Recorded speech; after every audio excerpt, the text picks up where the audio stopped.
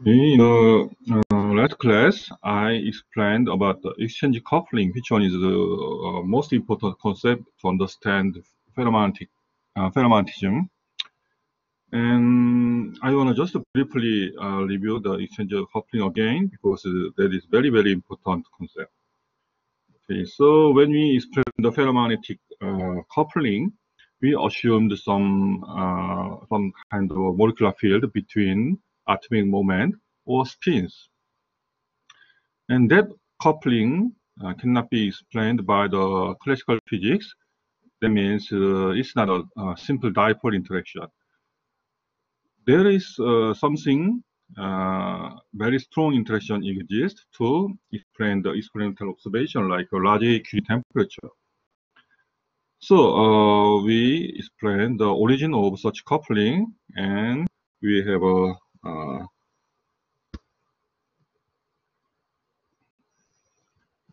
new kind of coupling called exchange coupling. And that came from the electron interactions and the indistinguishability of the electrons. And as we already learned in our last class, the Hamiltonian of the two coupled electrons can be written down by this form. This one is for single atoms, and there is a Coulomb interaction between two electrons.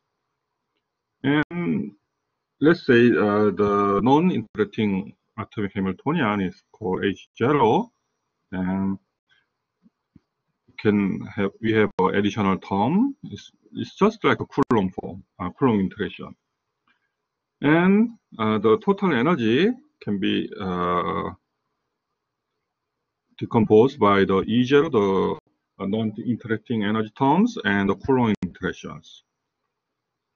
And the Coulomb interaction is written by the interacting potentials and the inner product between two wave functions. So with this interaction term, we have a little shift of the energy compared to the non-interacting electrons. But we have a very important physical properties called the Pauli exclusion principles, and the parity of the total wave function of electron or the fermion must be antisymmetry. With that limitation, we have to think about new additional term called exchange energy. Here, the exchange energy means if we replace electron 1 and 2, if we exchange these two electrons, actually we cannot distinguish number 1 and number 2 electrons. We cannot numbering the electrons. So we should think about such a probability. So we have to think about that kind of new terms to handle the energy of the system correctly. As a result, the total system energy is depend the alignment of the spins. It depends on the sign of the this exchange coupling. The system energy depends on the relative direction of two spins. That's why we can express the exchange coupling Hamiltonian in the form of the inner product between two spins.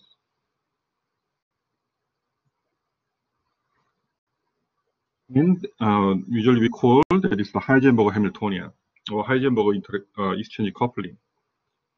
Here the important thing is, in this calculation, if these two electrons, the product of two electrons implies the overlapping of two wave functions.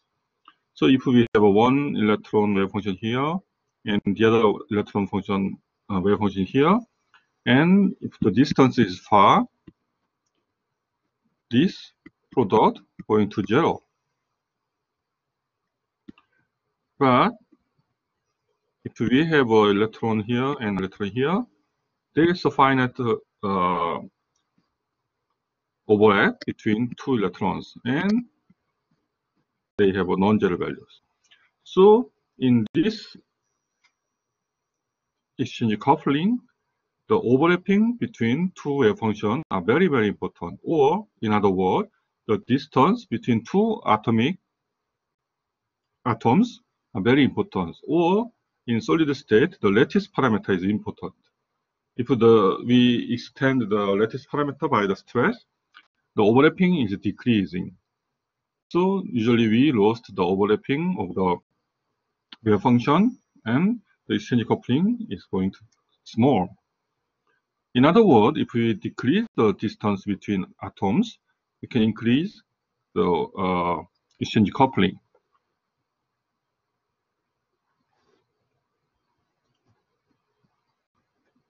Okay. So please keep in mind this form of Heisenberg exchange coupling is a very important concept in ferromagnetism. Okay, so let's move on to the next topic, what is the super exchange. Here, the super means it's so much similar to the exchange coupling, but we need something more. In many magnetic insulator case, we have oxygens between two atoms. For example, here we have two transition metals here and here, and we have oxygen between them. There are many oxides at such form. And for example, in a d electron of the transition metal has such wave functions, and the p orbital of electron has such forms, and another d orbital of the other transition metals here. So there is no direct coupling between these two transition metals, but we have an oxygen between them. And look at this. This orbit and this orbit, we have overlapping. And in this case, the spin of this electron is, let's say, up spins, and these spins should be up because of the exchange coupling between them. And then we have an up spin here, so we should have a minus down spin in other side. And also, this spin must be down. So because of this oxygen between two transition metals, so this oxygen, we have a effective coupling between them, between two transition metals. But usually, this super exchange coupling forms antiferrous configuration, so it's kind of antiferromagnetic coupling. Okay. For example, here we have a spin here in transition metal, and there is oxygen, and there's another transition metal here. They are antiparallel to these spins. And same thing happens for this direction also. They are antiparallel. So in many magnetic insulator case, the original coupling is can be explained by super exchange. And those coupling strengths is also depends on the distance between two transition metals. So with the variation of temperature or stress or phase change of the these oxides, magnetic properties are also dramatically changed. So usually the magnetic property of the oxide layer is strongly depends on the lattice parameter also. So when we talking about the ferromagnetic oxide case, super exchange must be considered very carefully. Okay, so next important interaction is called RKKY interaction. This is the naming from the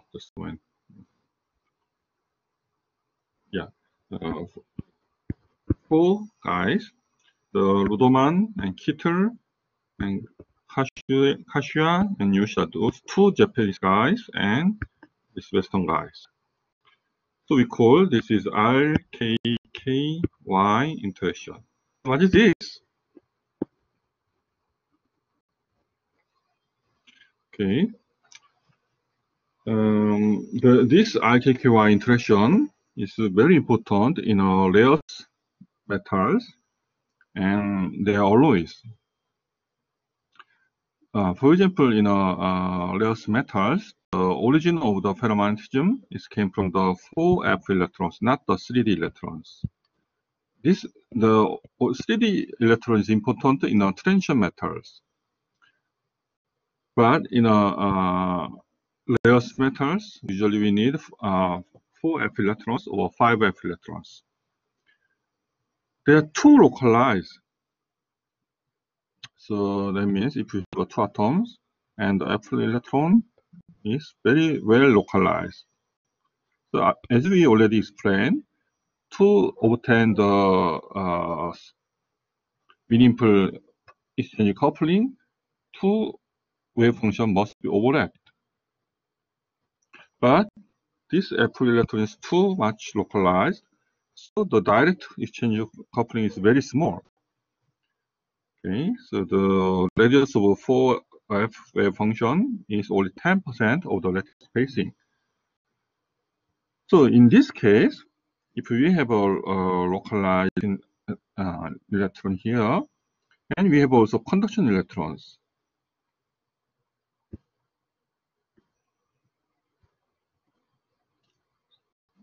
It's kind of escalator electrons, and they are very conductive, and they spread out. Usually the S electron is not spin polarized, but because of this F electron is localized F electron is spin polarized, that means they have not the same probability for the spin up and spin down. They prefer the specific direction of the spins. That's what we call polarized spins. And this electron are interacting with these F electrons. So we have a SF coupling. Because of this F electron, the S electron is also polarized. So we have a energy term, Hamiltonian of the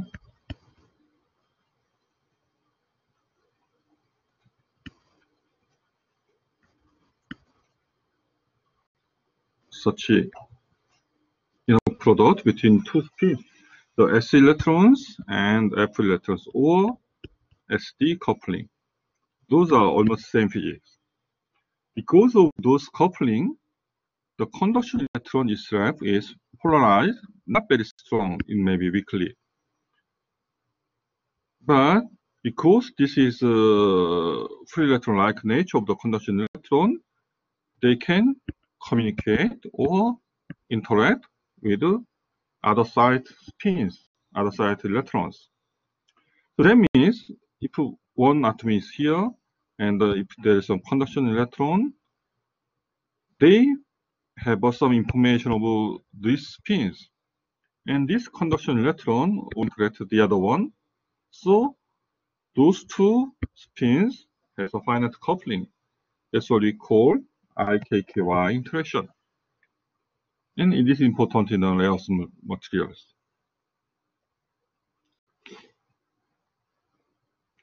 Okay. And this to understand this IKKY interaction, we have to understand about the charge redistribution due to the equity. Okay. So let's assume there is some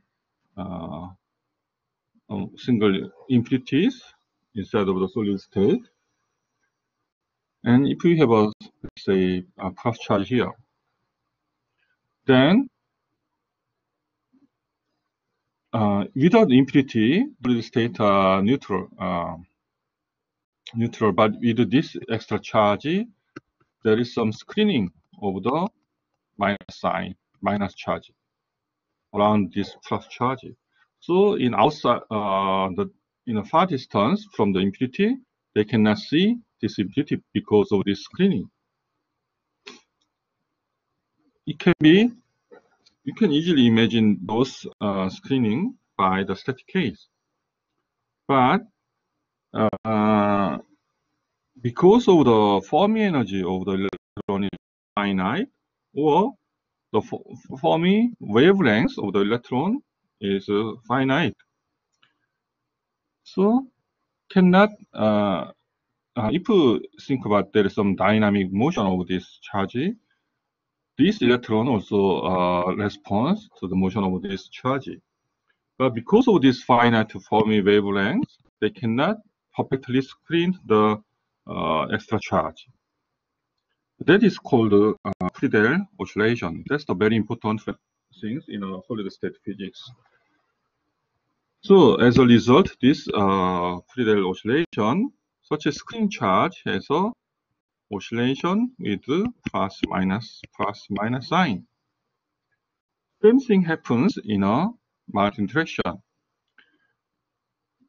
If we have a one localized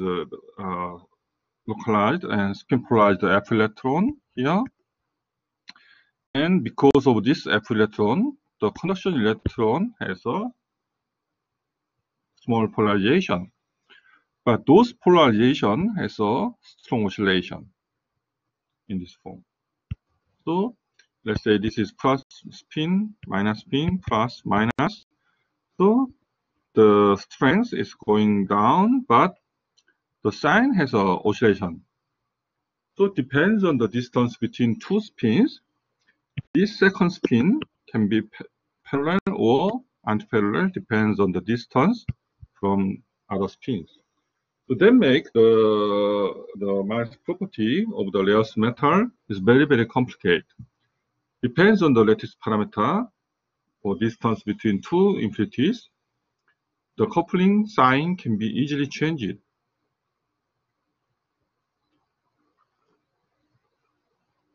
So when we're talking about the RKKY interaction, there's two important physics. One is oscillation with the different sign, depends on the distance. And the second one is somewhat long range. In a direct exchange coupling, the important thing is the direct overlapping of the wave function. So the distance dependence is something like exponential. They are very rapidly decreasing the coupling strength. So when we're talking about the direct exchange coupling, we usually think about that only the nearest neighbor interaction. But in a RKKY interaction, it's somewhat long range. So they can interact between two atoms which are separate several lattice parameters. Okay. So when we are talking about the long range magnetic coupling, the RKKY interaction is very, very important. And also, okay, so there is some summary. The sign of coupling is changed as a function of distance. So sometimes they form the ferrocoupling, antiferrocoupling, and sometimes we have a helical coupling. Means the spin is not parallel or antiparallel, but they are such kind of very complicated structure.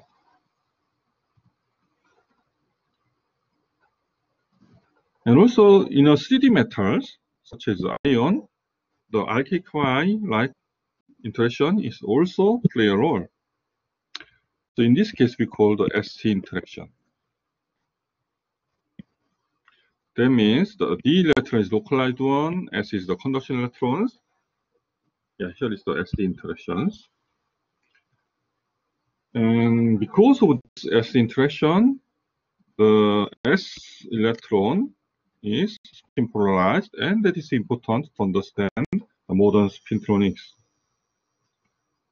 And also in a conduction electron, there is some spin polarization, which one very important in magnetoresistance.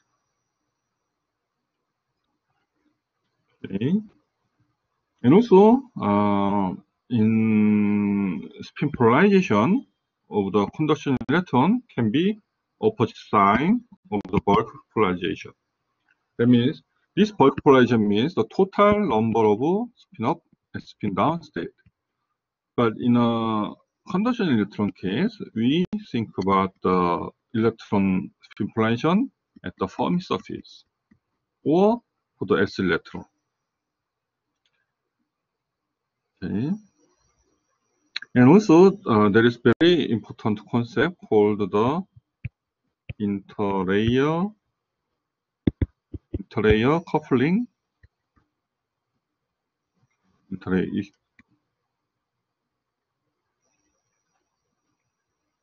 Interlayer exchange coupling, which one occurred in two ferromagnetic materials.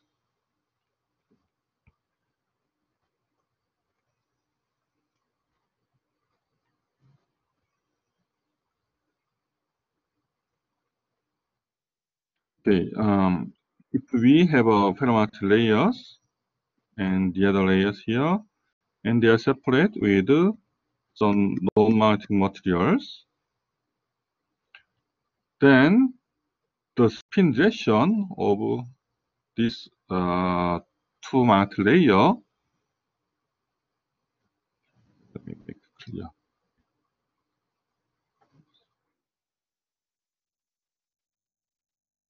Okay, so we have a two ferromagnetic layer and sandwiched by non-magnetic layer. Then the direction of two layer, ferromagnetic layer, can be parallel or anti-parallel. And in this case, there is some finite coupling between two magnetic layers passing through this non-magnetic layer. And that is what called the interlayer exchange coupling. And that is very important in the modern spintronics because those trilayer structure is basic structure of the GMR or TMR. Okay, so I'm gonna explain it later again. Okay.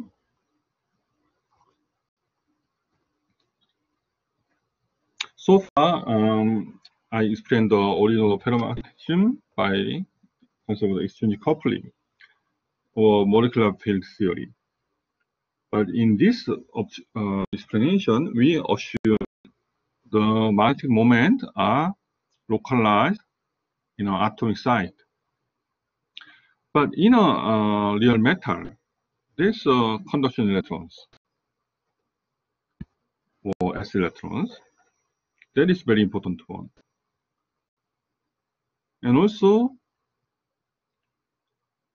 s electrons are very mobile or they are conductive, actually same meaning, and they are spread out in a phase.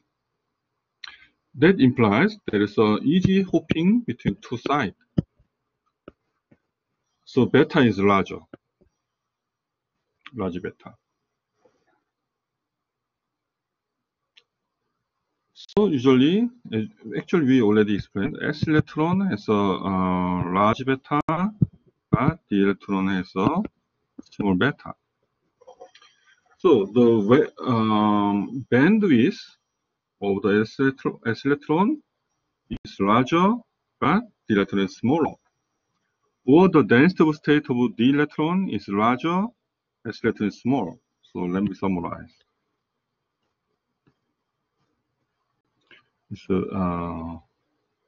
large, small, and let's say bandwidth is also large, small, and the density state, small, large.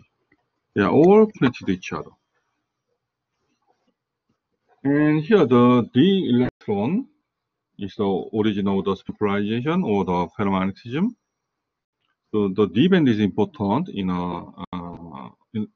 magnetic properties, but in many cases, let's say here is the 4s and 3d energies.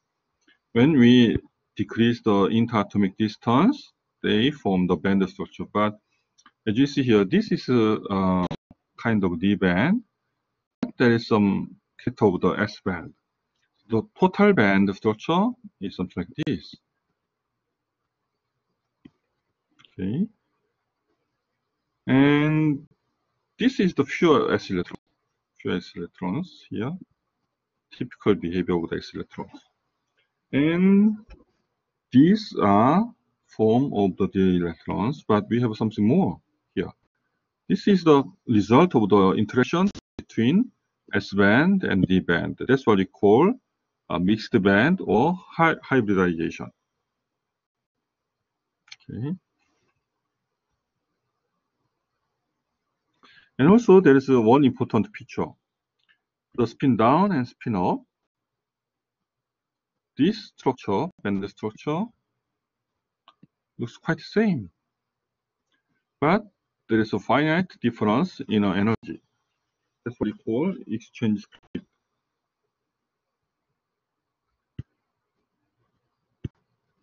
So that implies the electron in down spin here is the up spins. The total number of down spin is greater than up spins. And this difference, energy difference, usually we say exchange energy or exchange shift, is the origin of the ferromagnetism in a band theory. Now, why that happens? What's the reason? Okay, we recall the thermodynamic law, concept of the entropy. The ferromagnetic ordering is energetically not favorable. Then why the spin up and spin down band has some shift? Okay, let's recall the Hund's rule again. We have a band structure here. Then electron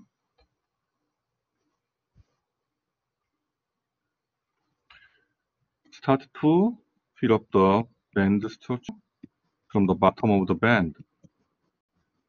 Okay. And because of the Hund's rule, they are starting to fill up the state with the parallel spin first.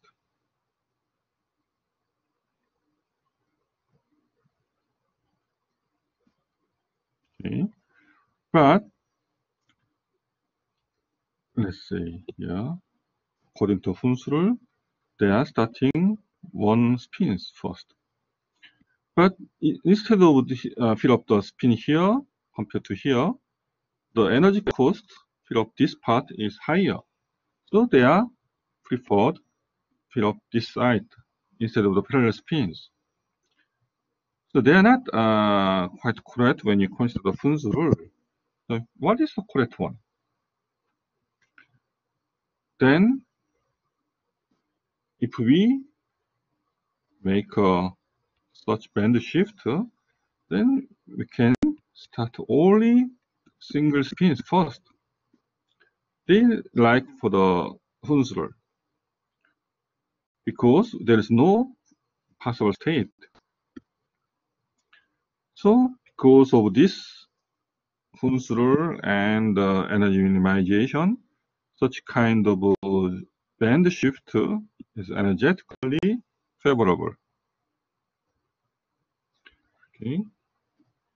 So actually that is the result of the competition between kinetic energy, which one is proportional to k square, or this parabolic band structure.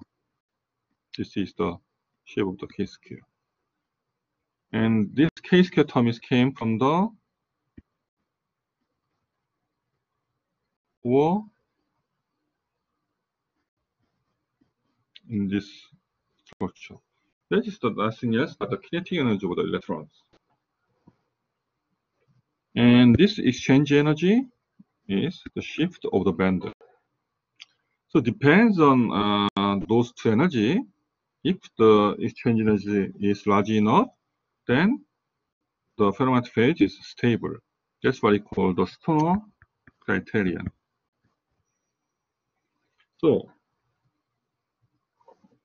let's think about this ferromagnetic band structure. Okay, here this station is a not densive state, and the energy of the total system can be described by the basic shape of the band and the exchange coupling energy.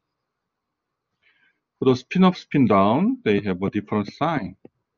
So this amount of the energy shift can be explained such band shift.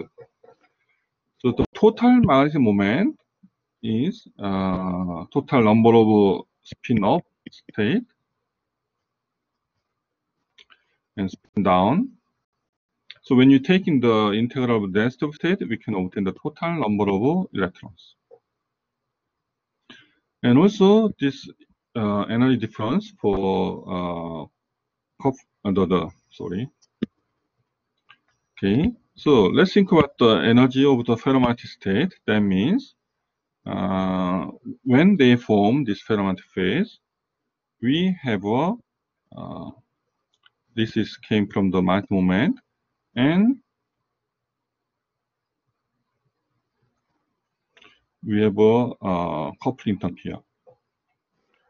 Here the I came from the exchange integrals. With this simple model, we can find the energy of the ferromagnetic layer is stable compared to the paramagnetic or non-magnetic energy when the density of state at the Fermi surface multiplied by the Stoner exchange integral is larger than 1. If they are smaller than 1, the paramagnetic state is more stable. So that's why the density of state at the Fermi level are very, very important. So we already explained the D band as a large density of state compared to the S electron. So that's why this localization or large density of state cause the formation of the ferromagnetic phase. So the density of state and the lattice spacing, this lattice spacing is applied to the density of state also, and the Stoner exchange integral. Each one came from the exchange coupling, and the overlapping of wave function are also important.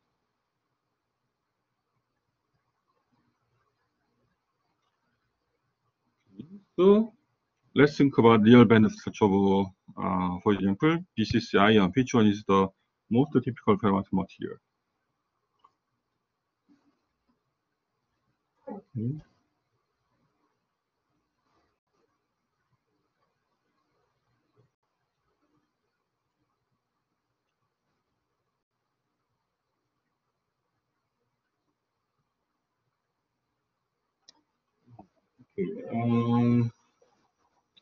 The next question is about sometimes the spin up number of electrons for the spin up or spin down are larger than the other one.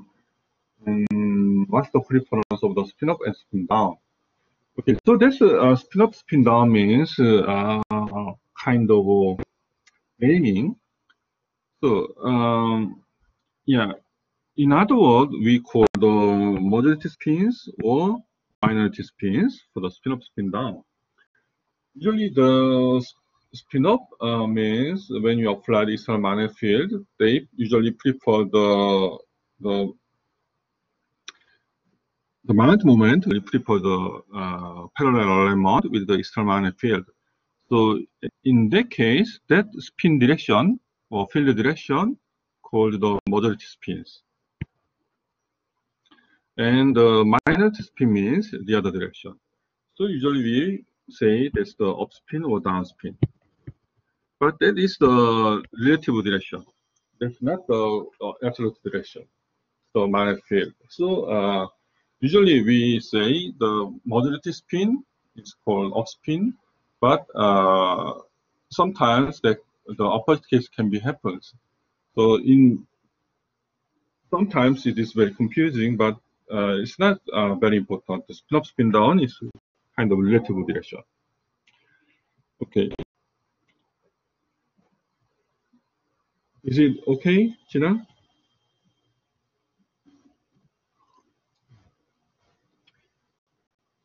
Okay, so this band structure is from the gamma point to H point. They tell us very important property of the ion. But I'll not explain too much details. But here, look at these two bands.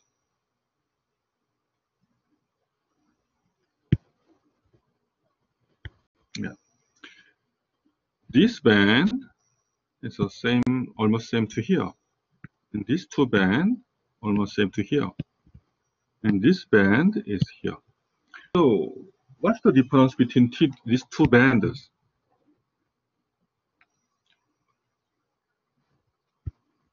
If you shift this band about this amount, sorry. If they shift this band to this amount, this band is almost same to here. And this band is almost the same to here. So this band diagram tells us this the main difference between the modulating minority band are just a shift of this amount. That is the what we call exchange shift. And the order of magnitude of this exchange shift is order of electron volt. Yeah, here the detail is about 2 electron volt, but let's say just order of 1 electron volt. Okay.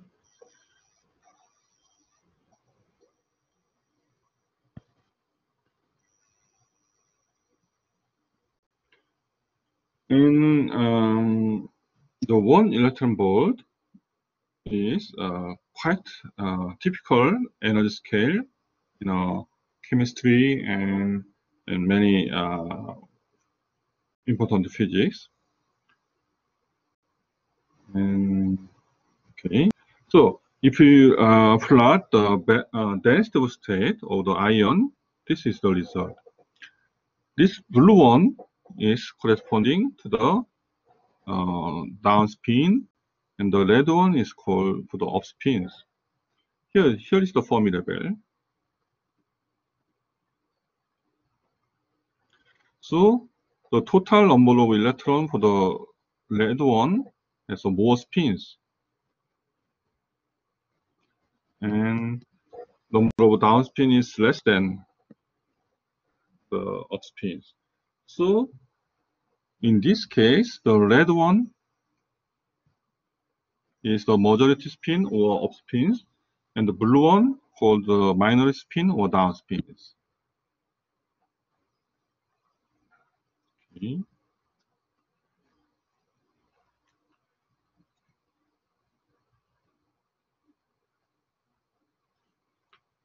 And also, such a large density of state is important to explain the ferromagnetism.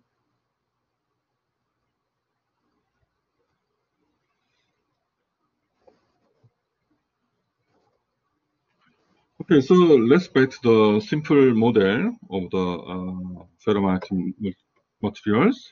Usually, we have such a simple band structure is good enough to explain the magnetic property of the ferromagnetic materials.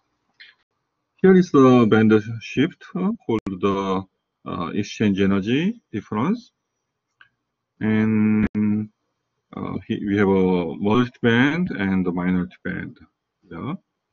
And the total magnetic moment can be written in this form, because when you take in the integral for the density of state, we can obtain the total occupied number of electrons.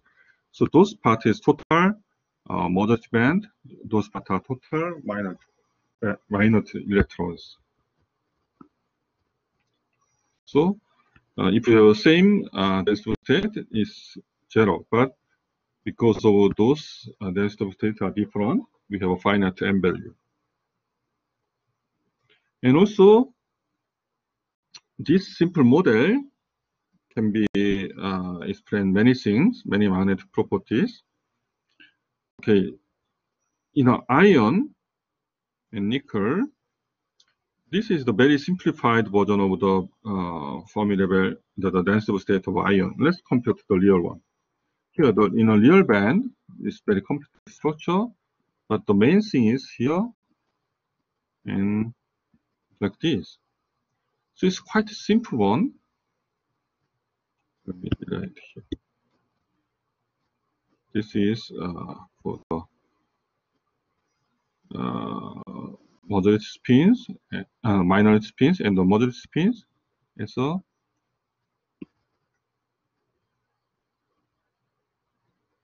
this form, this one is to here, right? So if you think about this model, you can understand the model of this. And in a nickel case, the number of electron of nickel is the ion is 27, 26. Anyway, the total number of electron from ion to is 2. And if you assume this band structure is not changed, then if you add up more electrons, the Fermi level is increased. So it depends on the composition with such form. And then in a nickel, they are almost here. So if we think about copper case, we have more electrons here. So they are all fill the d electrons. So the total number of electrons for the majority and minority are the same. So there is no magnetic copper is no more ferromantic materials here. Okay, so there is no reason there is a band shift. In a copper case, we have the band is not spin polarized, and they are not ferromantic material. So those simple features, simple band model is very important to explain ferromagnetism in a 3D metals. So more simple model, if we have a such band density of state for the 4S and 3D, let's say this is the some simple version of the band, and this is very simple version of S electrons. And depends on the Fermi level or number of electrons. For example, mangan, iron, cobalt, and nickel. As you see here, the density of state of iron is larger. That means they have a strong ferromagnetism. In cobalt, this is a little bit small, but they are still strong ferromagnetism. But in nickel, the density of state is much smaller. Then the ferromagnetic property of nickel is relatively weaker than iron or cobalt. Or you can see here the number of electrons for majority and minority for the nickel is smaller. So that means the mass of nickel is small compared to the mass of iron, where the spin polarization is the difference for the spin up, spin down state very large.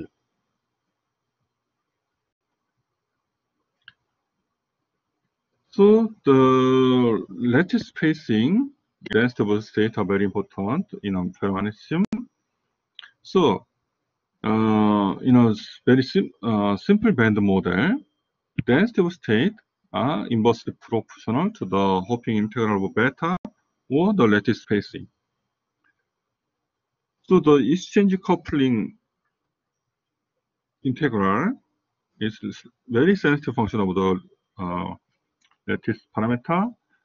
And so when you calculate the exchange integral as a function of the distance, interatomic distance, we have a very famous relation here.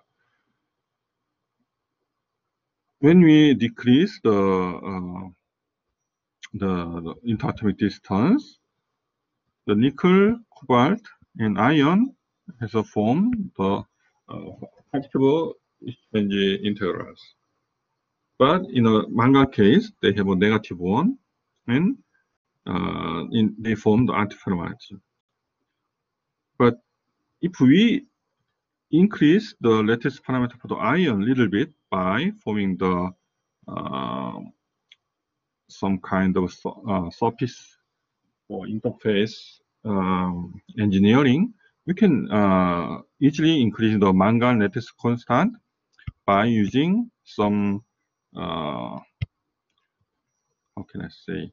Yeah, if we have some substrate here, and if you put the mangan atom here, they form crystal.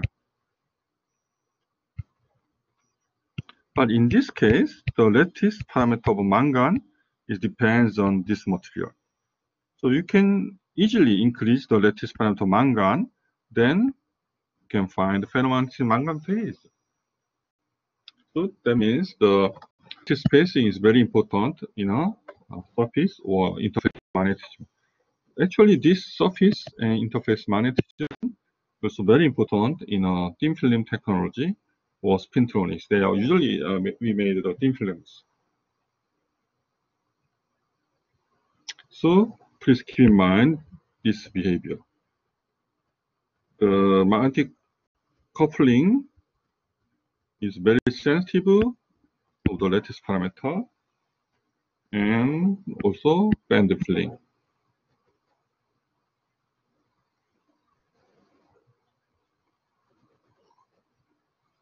Okay. Here's the very famous curve called the Sleta Pauling. Okay, here the x-axis is number of electrons from 24, 5, 6, 7, 8. So they are corresponding corresponding element of the number of electrons. And the y-axis is Bohr magnetron for atoms. Okay. So here, this curve, the mainly this part and this part. Yeah, just a moment. Okay. Here, in a pure ion, we have a 2.2 Bohr magnetron, and in a cobalt, we have a 1.7, and for the nickel, we have a 0.4 magnetron per atom. And not only this single element, we have many alloys. For example, here we have a alloy from iron and chrome, and iron with vanadium, and here is the iron nickel alloy, and cobalt iron alloy, nickel cobalt, and nickel copper, cobalt iron. And as you see here, despite the different element, different alloys, if you plot that, we can convert the composition to the number of electrons. For example, in a 50-50 aluminum, the alloy between the iron and chrome, yeah, that means here, if you have this one, the total number of electrons per atom is corresponding to here. And if you have 75% of the iron and 25 here, we made something here, and so on. So the important thing is all those alloys has a same curve. They are falling to the same curve. actually single curve, a single line actually.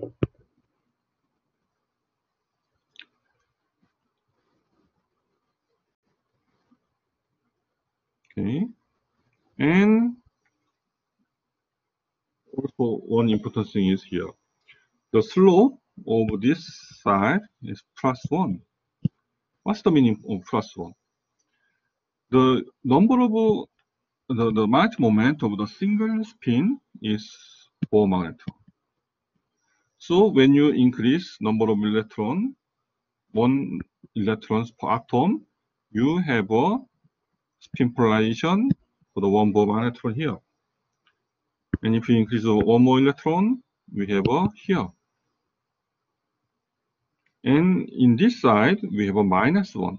So that means the number of, when you increase number of electron, the spin polarization or mass moment of the atoms is decreased by one electron. And yeah, if you make a alloy between iron and cobalt,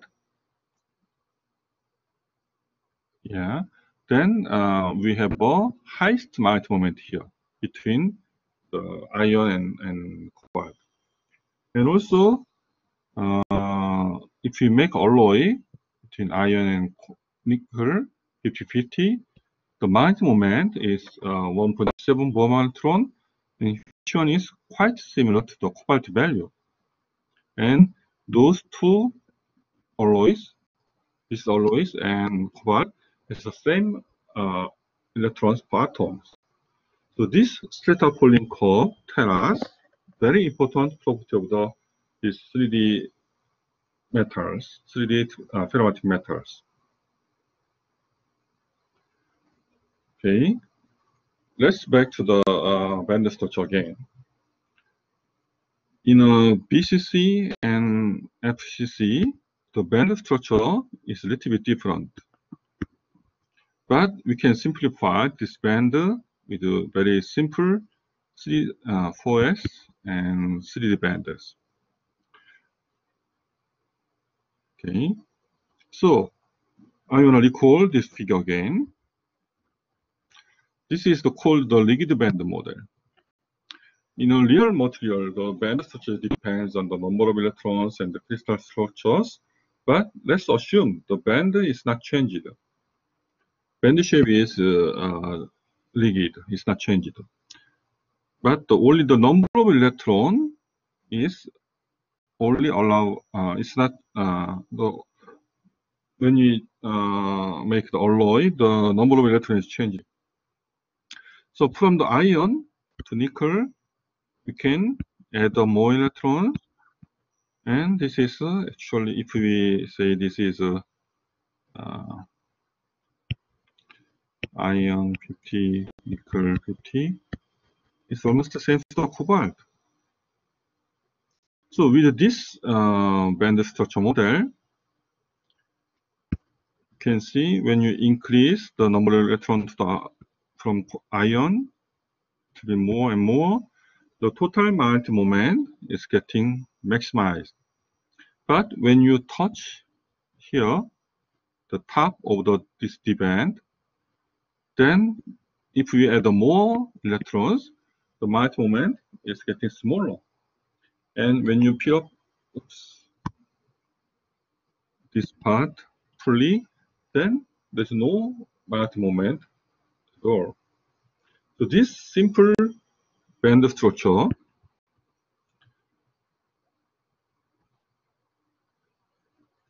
then can explain the overall behavior of this Slater-Pauling curve.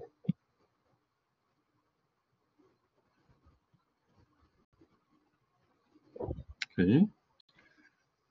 And there's some deviation, something like this. There are many different curves. The mainly they came from the different crystal structure, or that means they have a different band structure. So actually, you don't need to remember all these details, but just to keep in mind, the magnetic moment of 3D metals, 3D metals can be explained by this Sleta-Pauling curve or the rigid band model. We may miss the very detailed picture, but we can understand those important behavior of the alloying or the band structure in a ferromagnetism. Okay. And this is the final view graph of this chapter. In this balanced state model of the 3D metals, here in a copper case, from the copper to vanadium, or from vanadium to copper, the number of electrons is increasing this way. And this simple band structure, we need 4 parameters. One is the bottom of the S band, first band, and bottom of the 3D band, and Fermi energy, and top of the 3D band. And those plot, those symbols represent the each materials. And also in iron, cobalt, nickel, we have 2 energies for the D band bottom and the top because the spin polarization. Yeah, actually, in this case, the S band is we have a little spin polarization or exchange split. So with this very rough sketchy, you can easily understand the physical parameters of these 3D metals, and between these two materials, we can interpolate such energy values. Also here, in a copper case, the Fermi level, the top of the D band is below the Fermi level, means the 3D band is fully occupied. So in a copper case, 3D metal is not spin polarized anymore. So with this plot and the Sleta-Pauling curve, you can understand many parts of the 3D transition metals, and especially the iron and cobalt and nickel. Okay.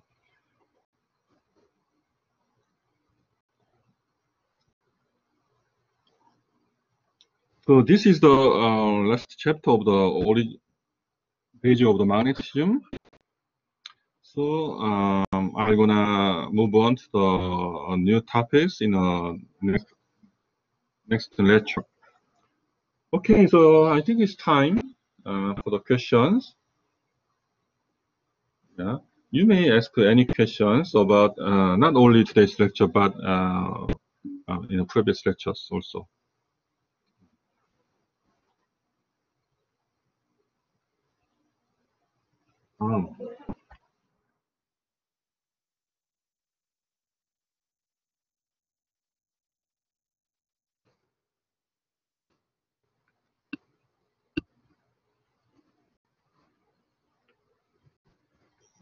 I mean this one, the factory. It is energy unit. In a band structure calculation. Just a moment.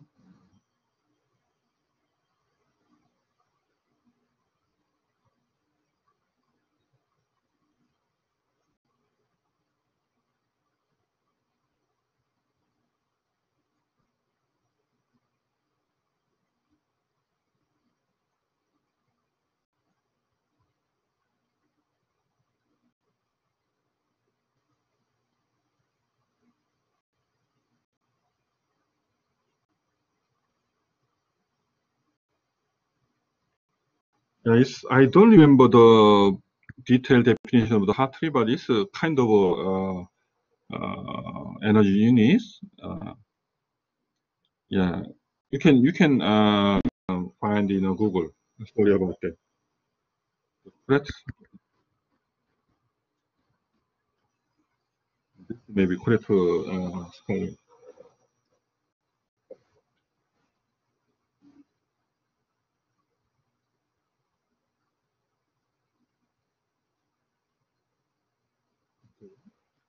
The one chance question is, what's the difference of titles? Okay. In 4F or rare materials, the direct exchange coupling is not important. The main coupling came from the RKKY. But in a 3D metals, Heisenberg exchange is more important. So let's say 3D layers.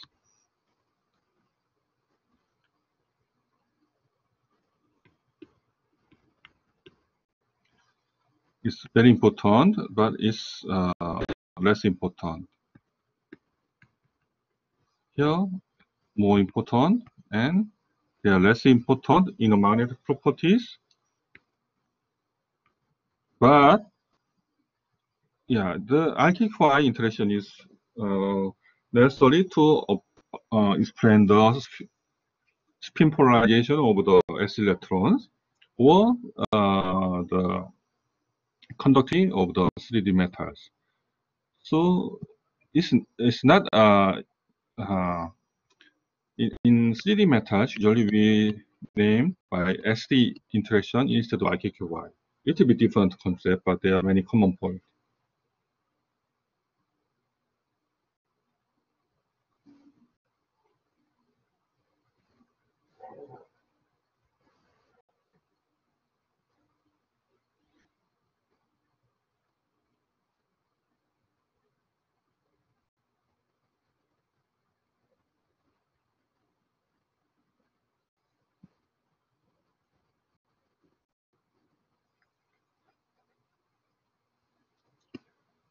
Any other questions?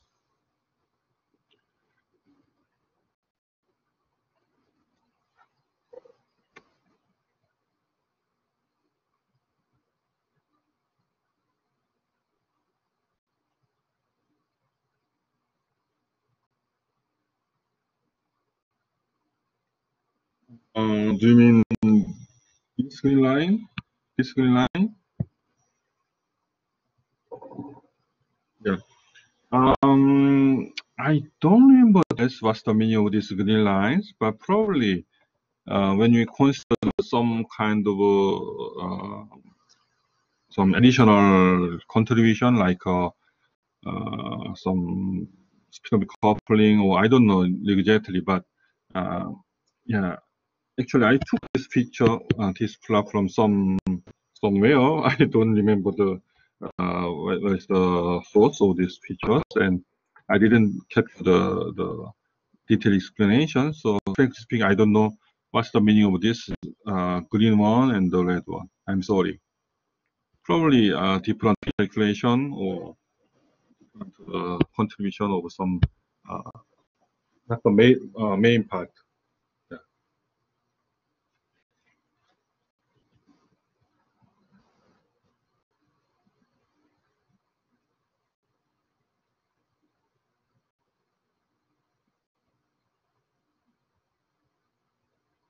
The important thing is when you see this kind of dense state, yeah, actually you cannot understand such very details. It's not easy. But just to think about this behavior and this behavior. So that means this is the d electron, came from the d electron. This structure mainly came from the s electron. Many cases, that's very crude approximation is good to understand the Bayes property. But in order to understand the very details, you need to understand the very details of each structures. But this small p came from other direction of the bands. Like here, this kind of behavior is only from gamma to h direction. But if we take a look at other directions, we have more structure, so we have a more peak. That's not it.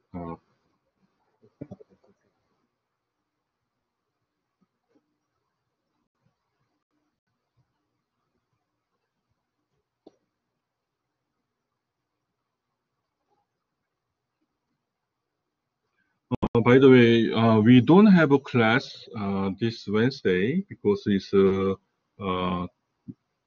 national holiday for the voting. So we don't have a class.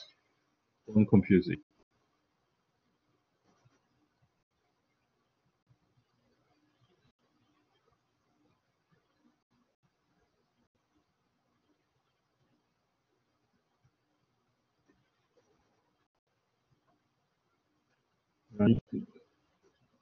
Please don't never ask questions.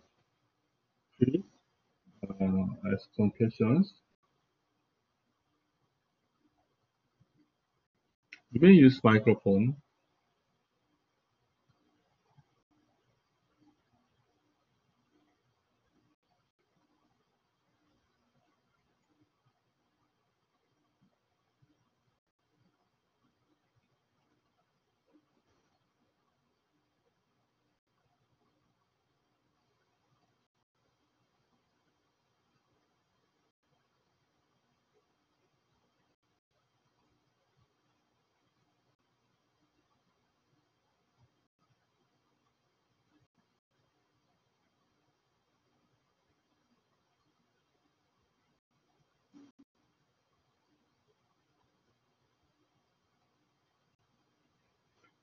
Okay, that is a good question. For the super exchange,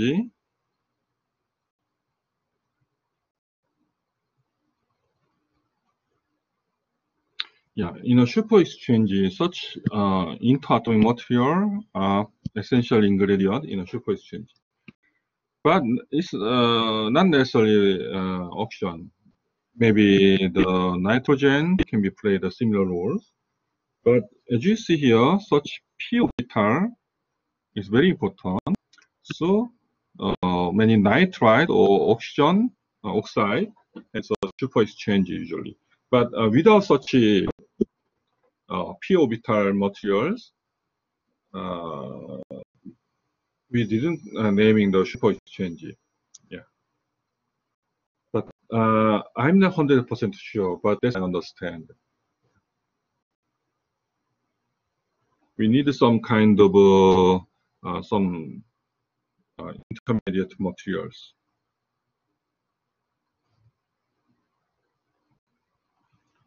So the important thing is the electron is exchanged or shared by the overlapping orbitals between two sides, and we need some p-like band.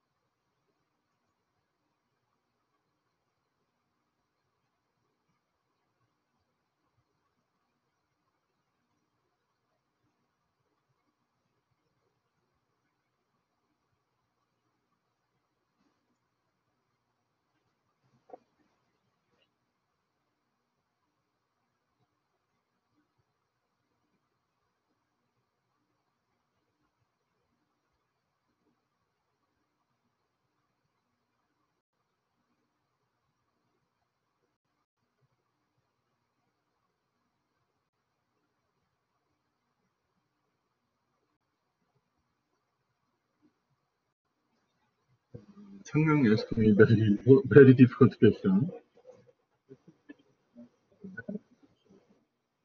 Actually, I didn't explain very details of the band structure, but I want to emphasize the main feature of the band structure. So with that, especially for the magnetic property, if you understand the D band, the difference of D band and S band and the exchange split, we can use many things, but not all the magnetic properties. We just touch the very important and the basic properties.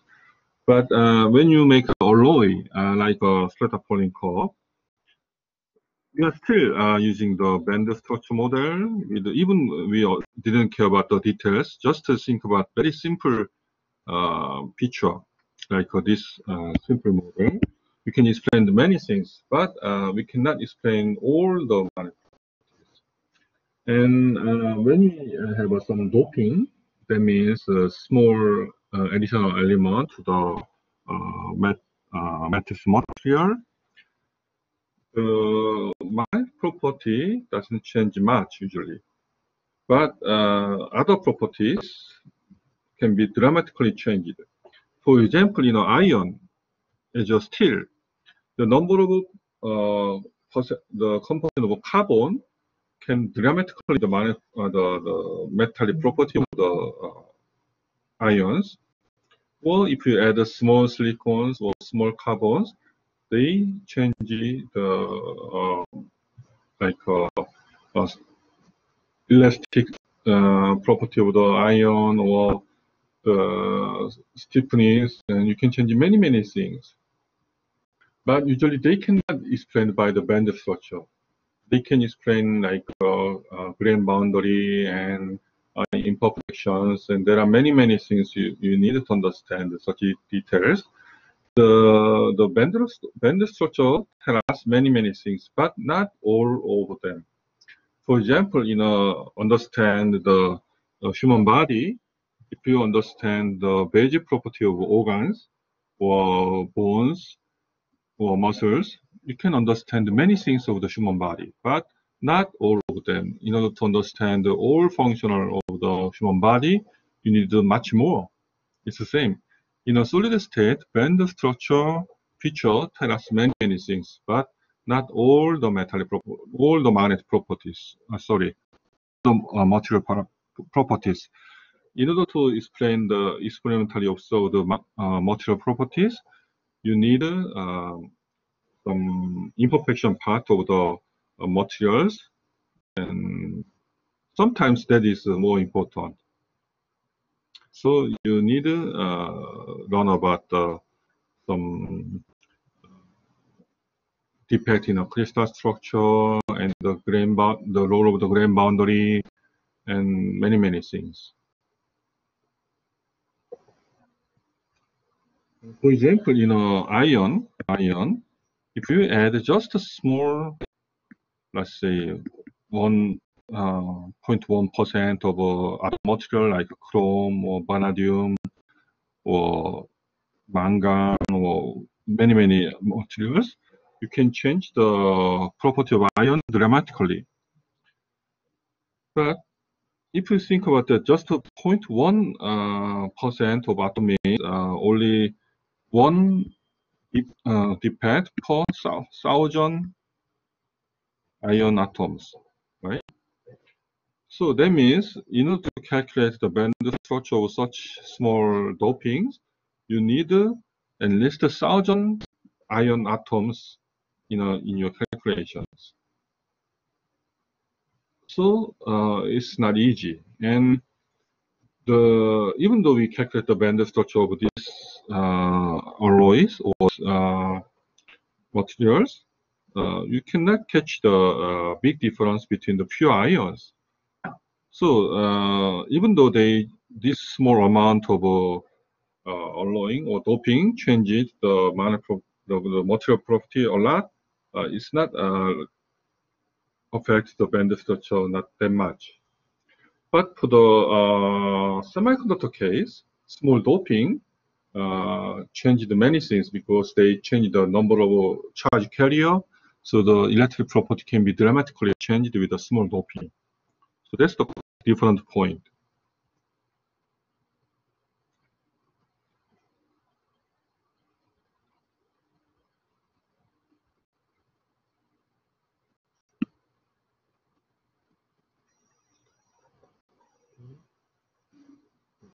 My answer is not quite enough for China's questions, but that's a very important point. Thank you for the good question. Okay, so I think it's time's up, so let me finish this class here.